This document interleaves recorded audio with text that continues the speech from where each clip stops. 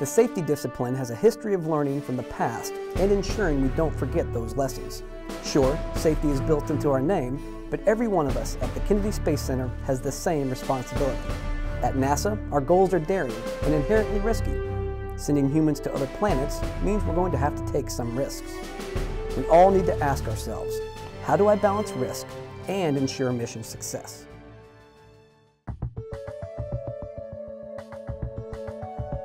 Okay, so on the mobile launcher here, we have dozens of high-pressure gas panels. They service the cryogenic systems, environmental life support systems, and other facility systems.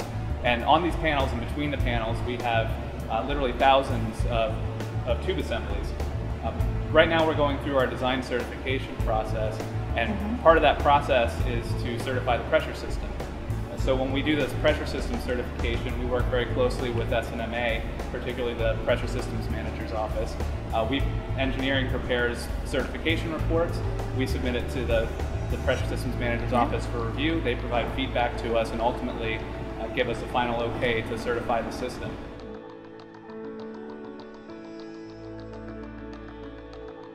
So while we were going through this process, we started submitting reports to the Pressure Systems Manager's Office, and they came back with some feedback for us about the vibration loads and the vibration analysis on tubing in the mobile launcher. What we were seeing was these panels, even though they're shuttle heritage and they did survive shuttle launch loads, with the SLS rocket, we would have higher vibrational loads going into these panels. So we wanted to ensure that we wouldn't be exceeding the allowable stresses that are in our PVS codes and standards that we have to sign off the certification saying that these panels meet. So what we were thinking, the way to do this accurately would be to do a full finite element analysis. And since all these panels are unique, to pull that off would be an extensive amount of effort based on our analysis guys through engineering. It would take months, if not years, to do it all properly.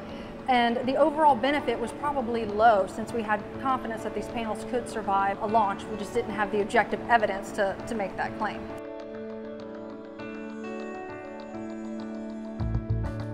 We worked really closely and we came up with basically about half a dozen different geometries can pretty accurately define all the tube assemblies we have in the mobile launcher. So our analysis group did analysis on some worst case scenarios using those different geometries to make sure that all of the supports that we already had installed and all of our tube routing was safe to operate and would survive the vibration loads during an SLS launch. Right. This analysis was much more truncated than what it would have been required, but it did capture worst case scenario.